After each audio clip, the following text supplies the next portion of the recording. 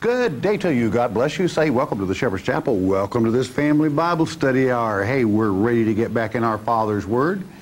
And chapter 3, the great book of Genesis. I want to say a word before I begin today. Many people just love labels. You know, like, well, this is the way so-and-so teaches. And if a man teaches this way, it ought to be, he's probably a so-and-so, you know, this denomination or that. Hey, it doesn't matter what this person or that person teaches, how much of it or how little.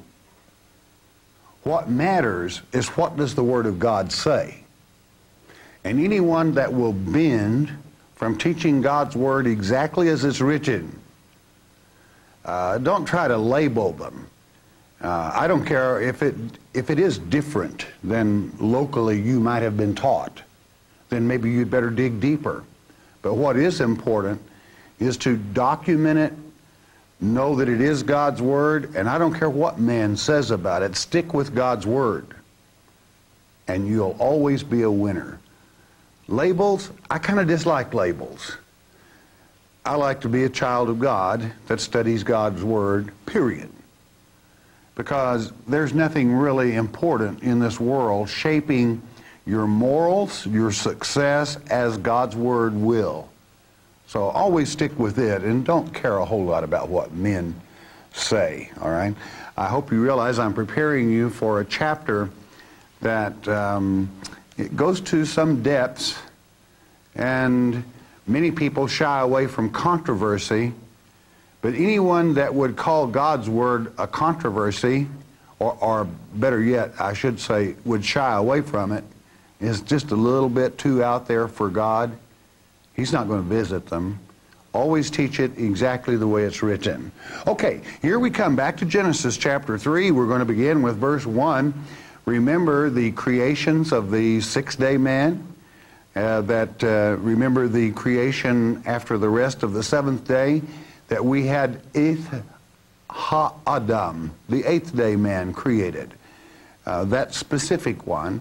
Then certain domestic animals, and then his wife. And that's where we left it. Let's pick it up now with chapter 3, verse 1. Let's go with it. With the word of wisdom from our Father and much understanding. Verse 1 reads, Now the serpent was more subtle than any beast of the field which the Lord God had created. He was smarter, always stewing around, trying to take advantage. And he said unto the woman, thought he found maybe a weak spot here. Well, would he be surprised? Yea, watch Satan's method of operation. He's always quoting God. That's what he did before Jesus when he tempted him. Yea, hath God said, Ye shall not eat of every tree of the garden? Question. Now that's wide open. Well, don't forget, God gave orders, and that after God states it, that becomes law. God had told them, you can eat of every tree except the tree of the knowledge of good and evil, and naturally they did not have the opportunity to partake of the tree of life, which is to say Christ. We're going to be talking about trees at quite length today, and God uses symbology oftentimes to teach on a deeper vein than many people are able to receive. So let's hang tough. That's what Satan asked her. That isn't what God said to Eve, all right? Let's see what the woman says. 2. And the woman said unto the serpent, We may eat of the fruit of the trees of the garden, verse 3, but of the fruit of the tree which is in the midst of the garden, God hath said, Ye shall not eat of it, neither shall ye touch it, lest ye die. Now, it becomes very important that you know what to eat and touch. You really need to know what this word touch is, because it's kind of like, as I told you in the beginning, if you don't start the truth, Like, for example, if you were opening a feed sack or a flour sack, if you don't get the twine or the thread started right, you're going to have it all hacked up. So you need to know exactly what God said, what God had spoken concerning the serpent in this tree. Okay? So, if we may, let's have, for the moment, the word touch in the Hebrew tongue. And there you have it at the bottom of your screen. It's naga in the Hebrew tongue. It's a prime root, properly to touch, lay the hand upon for any purpose, and then you have an abbreviation for a euphemism, to lie with a woman, by implication, to reach, and so forth. Now, that will do it. You know what then is a euphemism? A euphemism is where someone uses the word touch to be a nicer word than they chose to translate to lie with a woman. In other words, it was nicer, it seemed, to say touch rather than intercourse. Well, that's what it means. And now, many might say, oh, dear Lord, did you hear what he said? I didn't say it. God said it. That's what the word means in the Hebrew tongue. And if you're too good for God's word, then you're really a goody-goody two-shoes, aren't you?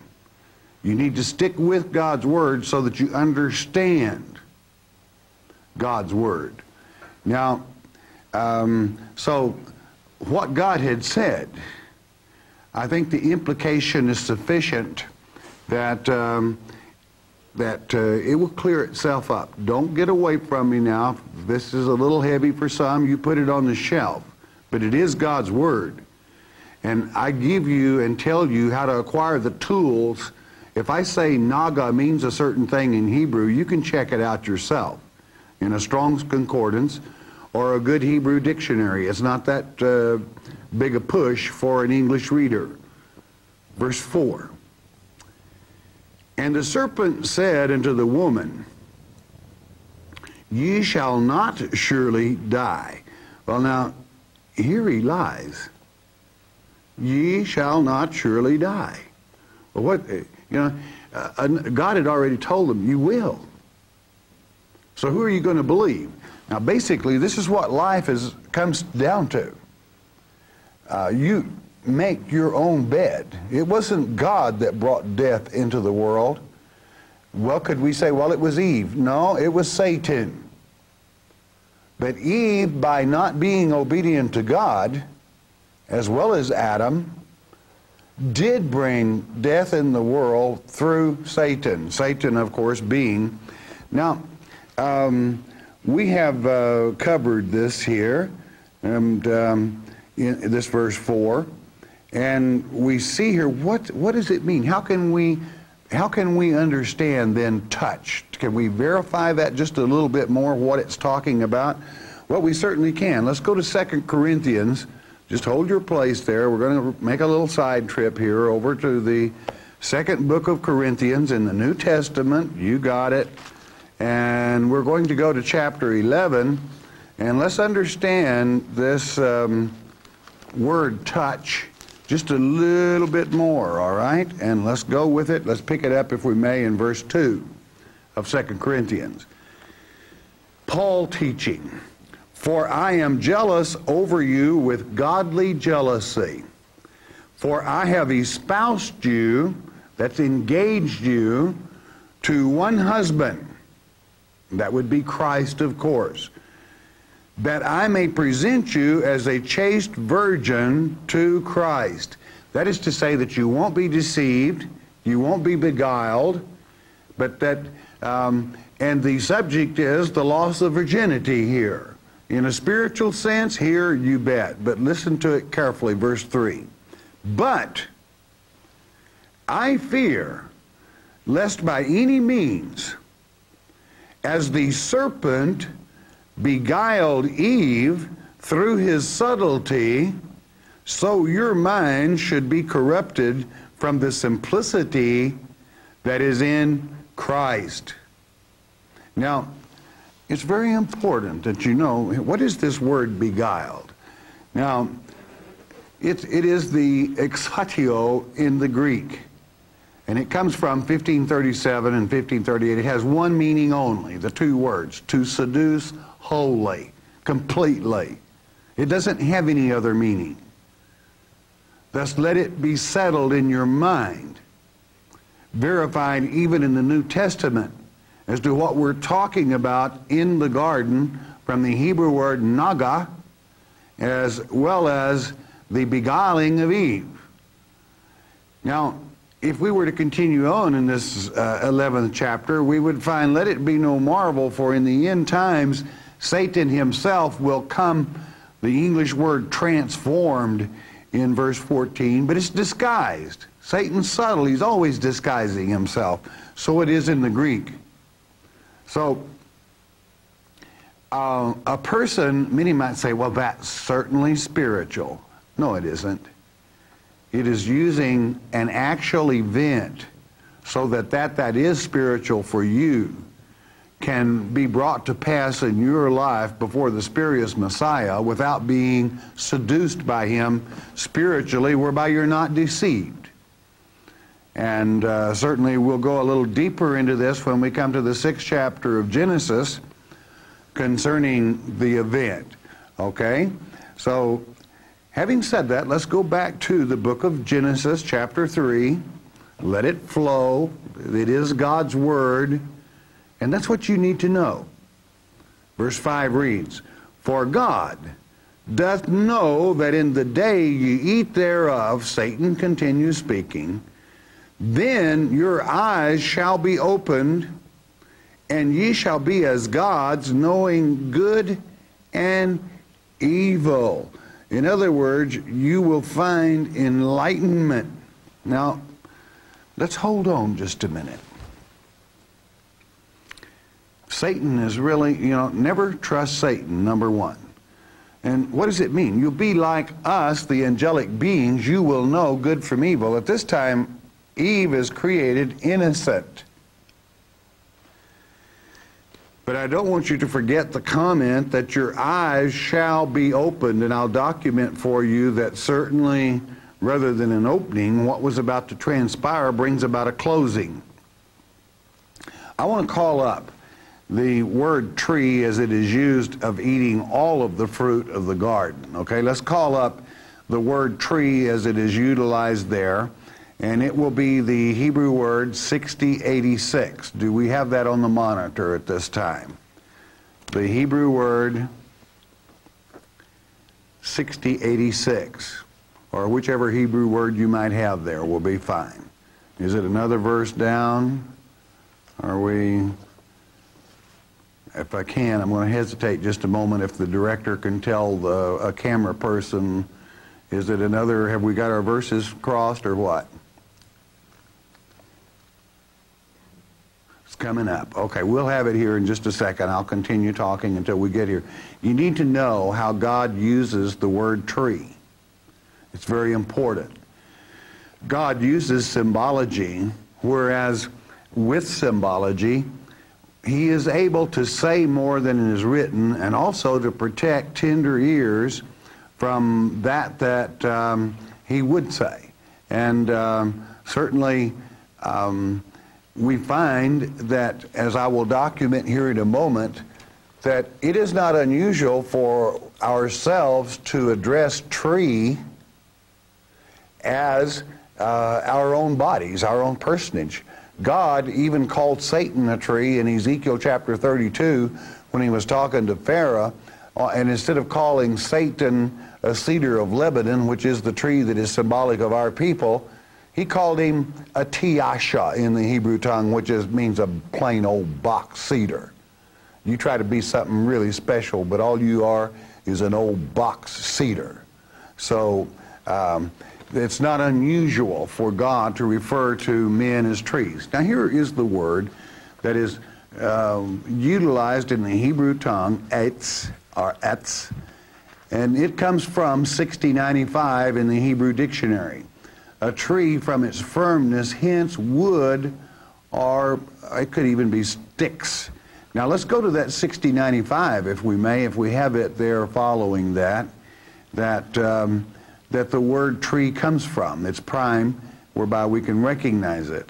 again, as I state, as it's coming along, and please have 6096 ready for me after that, that God utilizing trees, calling Satan a tree, we're going to take this to the fact that, what do you call your arms? Do you not call them limbs? And what about the torso of the body? What is it called? The trunk, of course. So there's nothing new under the sun. And it is not all unusual at all for a person to use even God's vein of his thought, that is to say, and to think in the vein in which he would think, that he utilizes trees. Now, the tree we just covered that is good and bad, an oak tree knows enough that when the first frost hits, it sheds its leaves and they fall to the ground. It knows the sap's got to go down or it'll freeze up, and so forth. But a tree that has knowledge of good and evil, we need to go a little deeper. So here we have the word, the prime, from which the word etz comes from, and you will notice it is atash. It is a primitive root, properly to fasten or to make firm, and this is what I want you to get from it, to close the eyes. What did Satan say? Surely your eyes will be open. So he lied again. Now let's go on, if we may, to 6096 from the language there. And we find here, note it's also from 6095, so that you get the full picture here. The spine, it's atish. The spine is giving firmness to the body. So we're talking about the backbone of the body. So here we pretty well can begin to understand why Satan would lie when the prime from the word atash is to close the eyes. Satan says, surely they'll be open. And what it means, it will close your spiritual eyes and open your eyes of the world, and that it demands, and so forth. But know and understand, it is not an unusual term for us to say, this is the trunk of my body. Or what about your family? Many of you are proud of them, and some of us, we have maybe one or two that we would like to break a certain limb off. It's called a family tree. It's not unusual at all. Now, let's go on, if we may, for Genesis 3:6, that 6th verse, all right? And that 6th verse reads, and when the woman saw that the tree was good for food, and that it was pleasant to the eyes, now picture what's happening, and a tree to be desired to make one wise, aha, she took of the fruit thereof and did eat, and gave also unto her husband with her, and he did eat. Now, there's one thing I want to make very clear, that they both partook of the same fruit. She simply indicated it to her husband and directed him to it. Now, again, is it unusual for God to mention men as trees? No, I really want to nail this one down. Go with me to Isaiah chapter 61, and let's pick it up in the 3rd verse of that Isaiah chapter 61, and it reads, God speaking, to appoint unto them that mourn in Zion, that means because the Antichrist has taken over, to give unto them beauty for ashes, the oil of joy for mourning, the garment of praise for the spirit of heaviness, that they might be called trees. They might be called what? They might be called trees of righteousness, the planting of the Lord, that he might be glorified. Now, God planted trees, but it would seem that Satan had a little habit of planting trees also. I find it interesting that even in this same chapter, in verse 21 of 59, that it reads, and you won't have it, but I want to read it to you. The people also shall be all righteous. They shall inherit the land forever, the branch of my planting. In other words, a branch of a tree. Christ himself was even called the branch. So again, think not just because the subject is tree. Now I have a question for you. Some might say, well, this is just a little bit steep. If we're talking about what I think he's talking about, conception and people not retaining their virginity for the coming of Christ, this is really kind of heavy. That's what God's Word states. Now, let me ask you a question. Have you observed as of yet the word apple? And I guarantee you, as a student of the Hebrew, apple is not mentioned in the transcript, the manuscripts either. No way you could translate any tree that has been mentioned thus far as apple. So, I wonder how many of you can remember back in your, oh yes, dear children, Eve ate an apple off of an apple tree. Lie, it's not there. You're lying to the children. Now, which is better in God's eye? That you teach truth or that you lie to little children and give them a warped view of what happened in the garden that they have to maintain most usually for the rest of their lives? And trust me, I have grown adult people that will write after a teaching such as this and say, well, I know the word apple is in there, just where is it? I mean, they cannot shake off that was, you know, a little child trusts the adults and the elders of a church.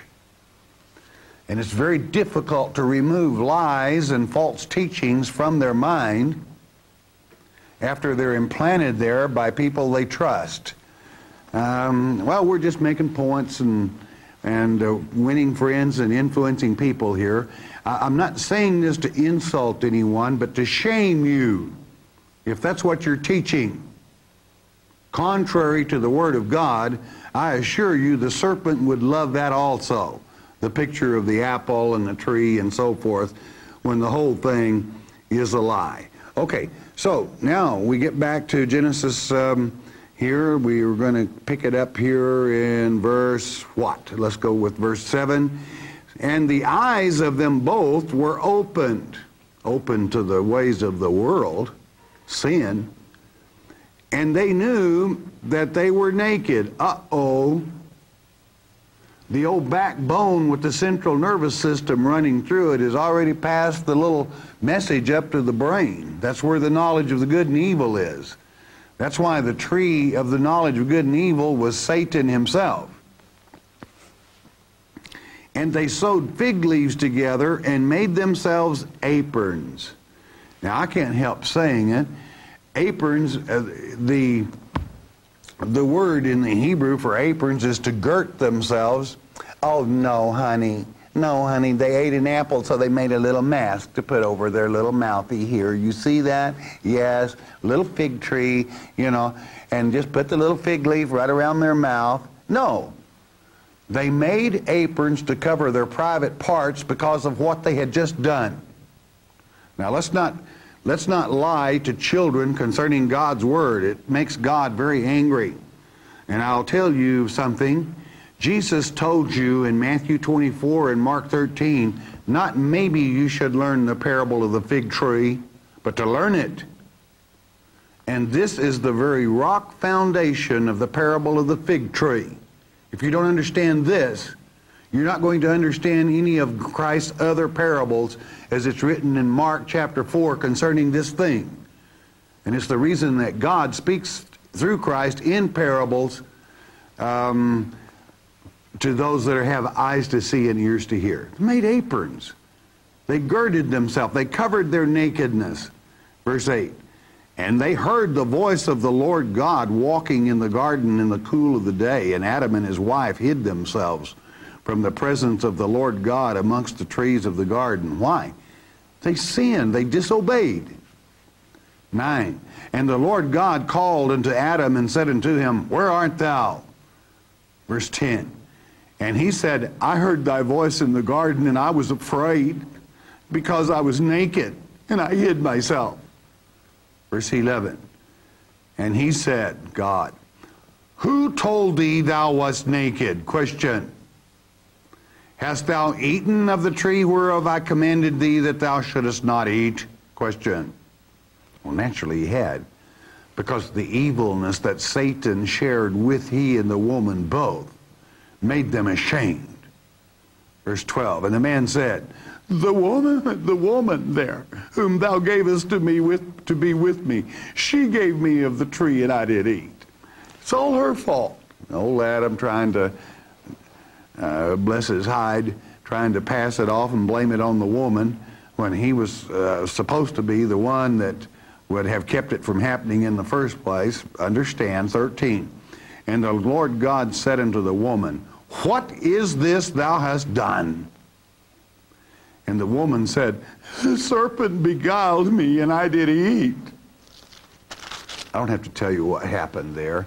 You can tell by the outcome of it. Listen to God. He'll explain it to you that might have difficulty. 14. And the Lord God said unto the serpent, you know who the serpent is? It's that old devil, the dragon, Satan. 14. And the Lord God said unto the serpent, Because thou hast done this, thou art cursed above all cattle and above every beast of the field. Upon thy belly shalt thou go, and dust shalt thou eat all the days of thy life. In other words, that is a statement of degradation that Satan could never again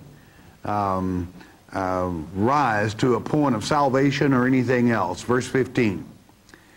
And how sharp are you? You know, can you listen to God's word without thinking of labels or what you've heard in the past and let God just speak? Let's do that. I will put enmity between thee and the woman, and between thy seed and her seed. Okay. Do you know what, we're talking about children here. That's what the seed of man is, okay? It shall bruise thy head, and thou shalt bruise his heel. This is the first prophecy. Satan knew that it would be from this woman that Christ would come. And God is saying, because you tried to destroy that, I will put enmity between thy seed and the woman's seed, meaning Christ was nailed to his heels, were pierced. But Christ ultimately will crush the head of the serpent. And so it is. Well, how can we be sure that Jesus would teach something like that? Well, how about reading it? Let's go to the 13th chapter of Matthew real quickly here. The 13th chapter of Matthew, and you'll find that Jesus did teach that the serpent had seed or children here on earth. Even though you've got a bunch of these wackos, biblically illiterate, so-called teachers that would run around and tell you otherwise.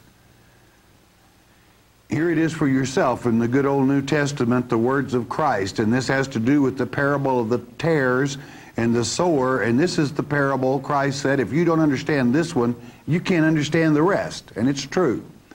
Verse 37 reads, when the disciples ask him, why are you talking in parables? And what is this parable of the sower in the garden? Verse 37, and he answered and he said unto them, he that soweth the good seed is the Son of the man.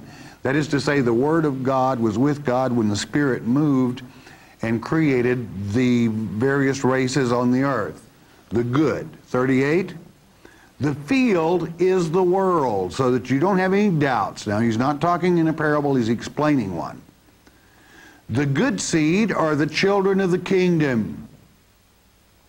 But the tares are the children that from the conception, you know how children get here? From the conception of the wicked one. 39. The enemy that sowed them, here we're going to find out. We're really going to be able to find out what really happened. The enemy that sowed them is the devil. The tree of the knowledge of good and evil, the serpent, that old dragon. You can find all of his names listed in Revelation chapter 20 in one clause. string. The harvest is the end of the world, and the reapers are the angels. Yes, it shall come to pass. Yes, Christ taught about the children of the serpent. Yes, he did. And I make no apologies for it, nor should you ever have any desire to want to. Else, again, you wouldn't be able to understand any of the parables of our Father. Okay, let's return, if we may, to the 16th verse of the 3rd chapter of Genesis. I think that pretty well clears it up, does it not? We're talking about what happened in the garden and why they used fig leaves for an apron rather than a mask. Unto the woman he said, I will greatly multiply thy sorrow and thy conception. What had happened? Conception. Do I need to define conception? I think not. In sorrow thou shalt bring forth children, and thy desire shall be to thy husband, and he shall rule over thee. Verse 17. And unto Adam he said, because thou hast hearkened unto the voice of thy wife, rather than listening to God, and hast eaten of the tree of which I commanded thee. That's where he sinned. He wasn't listening to his wife. It was not listening to God. Okay? That I commanded thee, saying, thou shalt not eat of it, period. Cursed is the ground for thy sake, and sorrow shalt thou eat of it all the days of thy life. And man has had to grub out a living ever since. 18. Thorns also, and thistles shall it bring forth to thee. And thou shalt eat the herb of the field. Exactly as it's written, it has always been. There's nothing new under the sun. And if you don't understand what happened in the beginning, you're not going to understand the end. Verse 19. In the sweat of thy face shalt thou eat bread till thou return into the ground. For out of it wast thou taken, from dust thou art, and unto dust shalt thou return. And so it is. Many people dream of these old bodies raising up and all that. No, they go back to dust. You raise in a spiritual body. 20. And Adam called his wife's name Eve, because she was the mother of all living, only because it would be Christ that would come through her womb, and you either have Christ or you're not going to have eternal life. That's what it has reference to. That is to say, for all of God's children, all races, so forth. 21. Unto Adam also and to his wife did the Lord God make coats of skin and clothe them.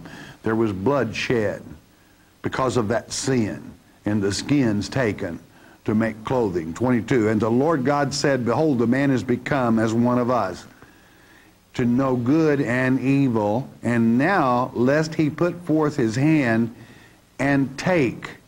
I will caution you to note the word is not touch here, even in the English, and certainly not naga in the Hebrew. Take also of the tree of life, which is to say Jesus Christ himself, and eat and live forever. That means to partake of the word of salvation at that time and live forever before having earned the right to deserve salvation. Verse 23, therefore the Lord God sent him forth from the Garden of Eden to till the ground from whence he was taken. Verse 24, and so he drave out the man, and he placed at the east of the Garden of Eden cherubims, and a flaming sword which turned in every way, all directions, to keep the way of the tree of life. Do you know what way that is?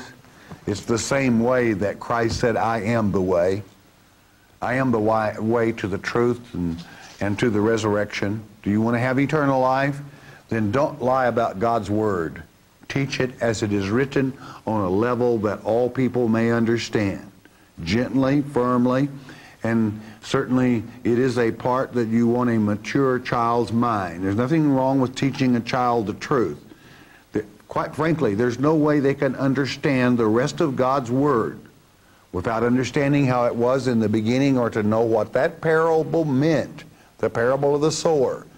And Christ explains it in such a way that any child can understand it. Then they can begin to understand the controversy and the war that we have between Satan and the seed of the woman. That is to say, Christ and the children of God that try to follow God. There will yet be one more time that Satan will take an opportunity to destroy that woman through which Christ would come. We'll find it in the 6th chapter of this great book. I make no apology for God's Word. It is very easy for you to check out the Hebrew by the materials that I have submitted to you, even drawing you a picture and showing you the Hebrew, and in one case the Greek, in this particular lecture, and exactly what it means, being fully translated rather than transliterated. God's Word is true, it's simple, it's wholesome, and it's good. You never have to make any apologies for God's Word. It brings about clarity, understanding, and a happy life, most of all, and along with peace of mind and eternal life. Never apologize for God's Word to any man. It is written, and it shall come to pass exactly as it is written. The first prophecy concerning what would happen to Satan's head was listed in that 16th verse, 15th and 16th verse of that book of Genesis. That hasn't even happened yet, but it's going to. So some of what you were studying today is prophecy yet for another day.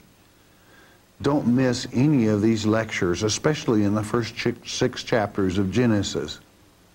They are very important. And again, I make no apologies for God's Word, neither should you. All right, bless your heart. You listen a moment, won't you please?